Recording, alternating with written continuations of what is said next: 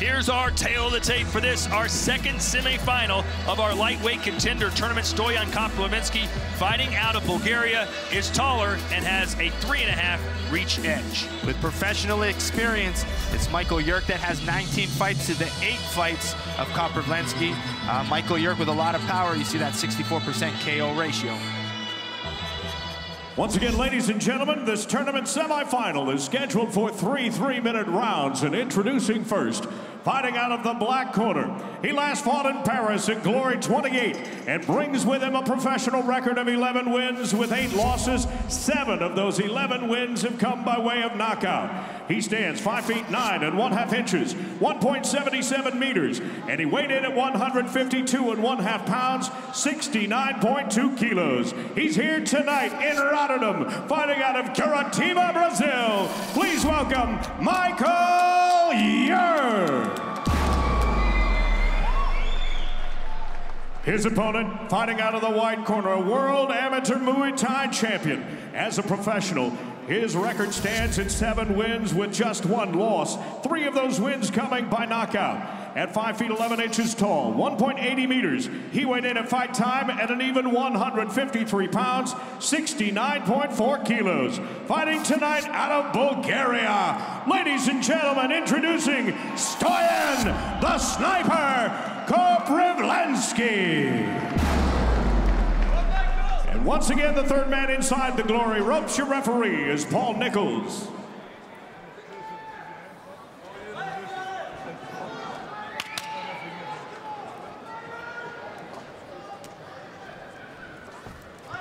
Gentlemen, you understand the rules that you're fighting to. Check yourself at all times, obey my commands. Any questions? Touch gloves if you like. Push back. Stoyan Koprivlenski, known as the Sniper, taking on Maykol Yurk out of Brazil. He's wearing the white gloves, Koprivlenski in the black. How do these two men's styles match up, Joe? Well, you're going to see Maykol Yurk that really relies on pressure and combination fighting, where Stoyan, he's going to use a little bit more of his length and power kicks on the outside, and watch him change levels with his striking. Very impressive.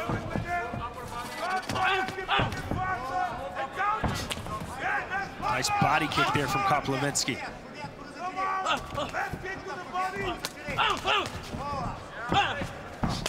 Koprivlenski told us he's never been in a tournament as a pro, but feels that this is a huge opportunity for him. He's looking forward to the challenge and thinks he should be the favorite in this tournament, although a lot of people said it was Tijani Bestati. Well, yeah, Stoyan has a very good amateur record, which made him very popular in Bulgaria. But he's down to fight anybody, very talented. As for Yurk, says he spends 70% of his time in Brazil, the other 30% in Holland, and he landed a left hook. Both guys are bringing some good combinations. I like the way Maykol Yurk's hitting the body. Nice head kick from Koprivlenski. He did one with the left leg and then with the right. And those are quick-looking kicks, too. Yeah, very fast. Koprivlenski has Big Mike in the corner, so very experienced corners on both sides. Big Mike's asking Stoyan to not wait so long. Koprivlenski loving that high kick. Yeah, those are off the guard of Yurk.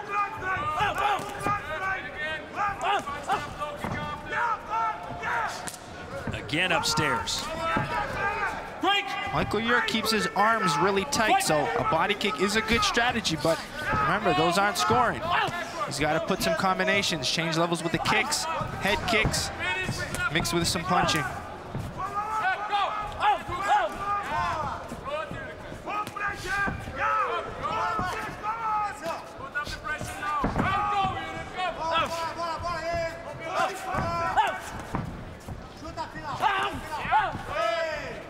There's a good combination from Yurk. And back to the kicks goes Koprivlenski, another body kick.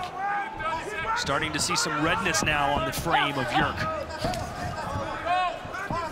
Yurk slipping, trying to throw a low kick. We were watching some fighters warm up earlier, and this canvas did look a little slick. Yeah, once you get fresh canvas like this, it's always a little slippery. Especially both guys. And there's the high kick again, and he may be out cold. What a shot from Stoyan Koprivlenski! Yeah, he kept going to the body, and then he finally mixed in the head kick. That's what I talked about earlier about changing levels. Koprivlenski had thrown several high kicks all round long and then went away for a little while, came back to it, and boom. Face first went the Brazilian. And Koprivlenski not even smiling. Hey, he's still got work to do. He's got Beztani coming up in about a half hour. Yeah, and he's on the ropes cheering already. He needs to keep his emotions in check. Here's a look at that. Oh, wow. Right, beautifully timed right over the glove. Nice close range high kick too. Nice placement. There is no standing up from this shot. Yeah, and that was in punch range that he got that kick so high, and that's what makes that kick so impressive, that close range high kick. Very few people can get their kick that high from that close of range. Koprivlenski now has 8 wins, 4 of them by knockout, and I'm assuming none of them have looked more impressive than that one. The Sniper advances to the final. We'll make it official when we return to Rotterdam. We welcome you back to Rotterdam, and you miss maybe the knockout of the night if you're just joining us. There it is, Stoyan Koprivlenski. Yeah, that close range high kick was beautifully timed off of the jab of Yurk, and Yurk started off really well with some good combination work, but finally Stoyan was hitting the body and then mixed in that beautifully timed high kick.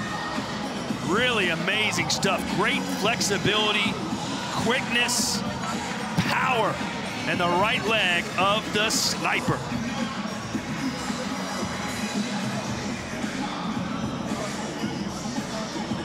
Ladies and gentlemen, this bout ends just 13 seconds shy of the bell in that first round with an official time of 2 minutes 47 seconds and ends by knockout. For your winner, now advancing to the tournament final, Stoyan Koprivlenski.